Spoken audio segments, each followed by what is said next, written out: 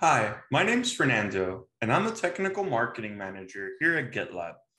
And today I'm going to go over some of the newly released security features of GitLab 14.10. The first feature I want to go over is Compliance Report Individual Violation Reporting. The compliance report now reports every individual merge request violation for the projects within a group, which is a huge improvement over the previous version, which only showed the latest MR that had one or more violations. Now let's take a look at this more in depth. In order to access the compliant report from our group, we go to Security and Compliance and click on Compliance Report. Here, we are provided with the Compliance Report page, which has been newly updated. You can see and sort by severity, compliance violation, the merge request which violates compliance. When clicking on an item, you're provided with additional information, which highlights who made changes, who reviewed, who approved, as well as who the merge request was actually merged by. This provides us with a more in-depth compliance overview of our compliance violations. The next feature I want to go over is the user interface for streaming audit events.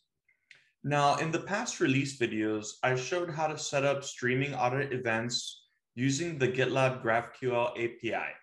But now you can create streaming audit events via the UI, making it a lot easier to add and remove streaming audit event destinations, as well as see the list of locations where streaming audit events are being sent to.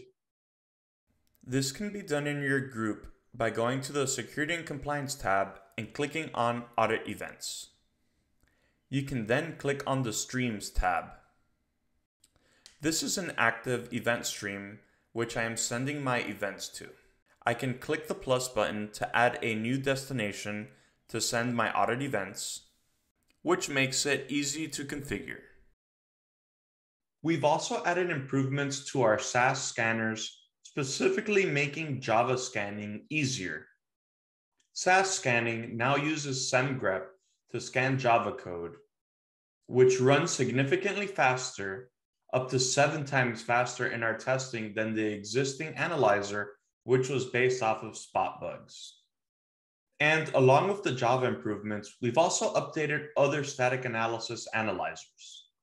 By scrolling down, we can see the updates along with the change logs for each specific analyzer.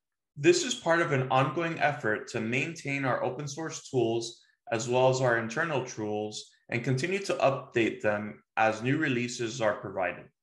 And last, I'd like to show that you can now manually create a vulnerability record. In the past, this could have been handled via the API, where we can create a vulnerability by sending a request to the GitLab GraphQL API. But since then, we've added a way to actually create vulnerability records using the UI.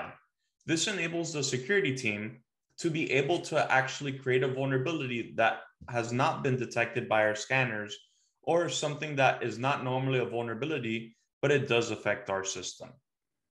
Now let's take a look at how this works. Within our project, we can go to the Security and Compliance tab and click on the Vulnerability Report. Within our Vulnerability Report, we can see a new button at the top right which says Submit Vulnerability. Upon clicking on it, we're provided with an input field which allows us to provide a name, description, severity, status, as well as list identifiers which are associated with the CVE or CWE of the vulnerability. We can also add a solution for reference. Once we click on Submit Vulnerability, a new vulnerability entry will be added to the vulnerability report. When going back to the vulnerability report, when sorting by tool, we'll now have manually added vulnerabilities. And here we see ours. And again, thanks for watching, and I hope you enjoyed this video. To keep up to date with the new GitLab security releases and other features which are released every 22nd of the month, please click on that subscribe button and be sure to read the links in the description. Thanks again.